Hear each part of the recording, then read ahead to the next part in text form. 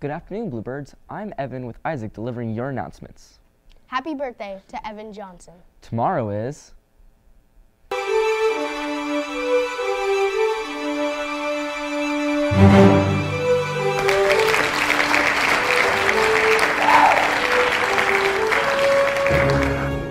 On late arrival day, you get to sleep in another hour because school starts at 9. We still get out of school at regular time, 2:45.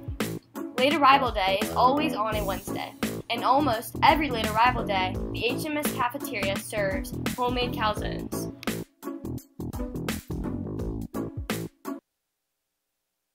Remember to set your alarm 1 hour later tomorrow. Due to late arrival, the library will be closed for students tomorrow morning. Once again, the library will be closed to students tomorrow morning.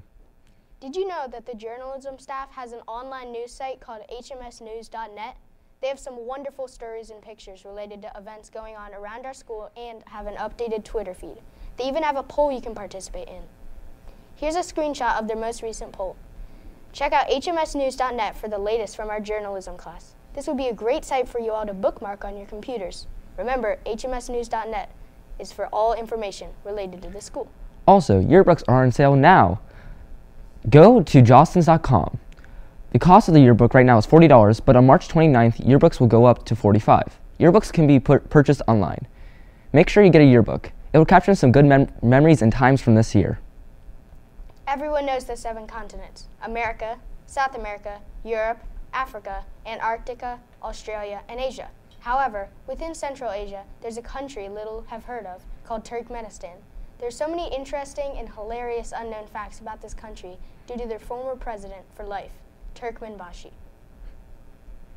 I'm personally against seeing my pictures and statues in the streets, but it's what the people want. Turkmenistan, located in Central Asia, borders Uzbekistan, Iran, Kazakhstan, and Afghanistan. It had been under the control of Russia for more than half a century and was declared a part of the Soviet Union in 1924. Later, when the USSR fell in 1991, the country was finally independent for the first time in more than 100 years. Sapar Murat Niyazov, or Turkmenbashi, was the only candidate during the first election. Because of this, Turkmenbashi was considered to be both the obvious and the only choice for election. In 1993, 99.5% of the population voted for Niyazov and 0.5% of the population voted against. Niyazov became president for life, and he deemed himself Turkmenbashi, or leader of the Turkmen. The thing is, after the election, he had other plans instead of making the population of 5 million people self-sufficient. Niyazov was more concerned that the country had no identity.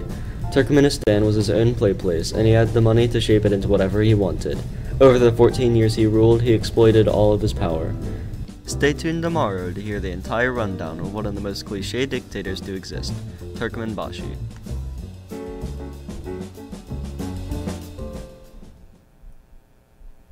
Tune in for part 2 tomorrow and learn more about the country Turkmenistan. You'll be quite amused by the many laws Turkmenbashi decreed. Now for our NCAA tournament trivia. From now to the end of the tournament, we will have a trivia question in the announcements related to the games. If you know the answer, Mrs. Griffith in Schoology with your answer. She will choose one winner from 6th, 7th, and 8th grade. The first person to message her will receive the prize.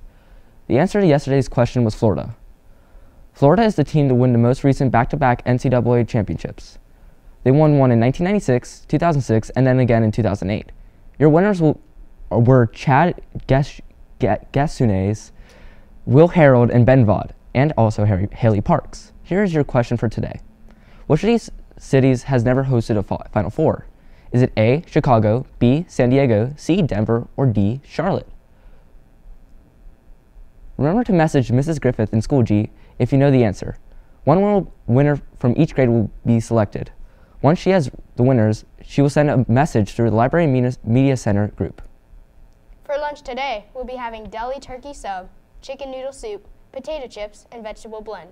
The alternate is a ham deli sub. For lunch tomorrow, we'll be having homemade cheese or pepperoni calzone and steamed vegetables.